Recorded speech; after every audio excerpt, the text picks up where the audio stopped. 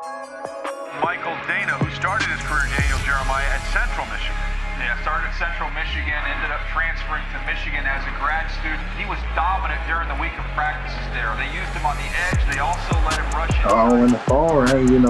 My heart dropped, it's like one of the greatest achievements I ever had, and it's a blessing to be in this position. And, it's hard to bring it in words, man. It's just so many emotions right now.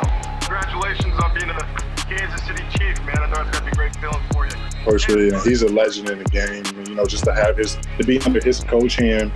They just came off Super Bowl win, and he's one of the best coaches to ever do it. And to be under his system is a total blessing. And like I said, I can't wait to get started.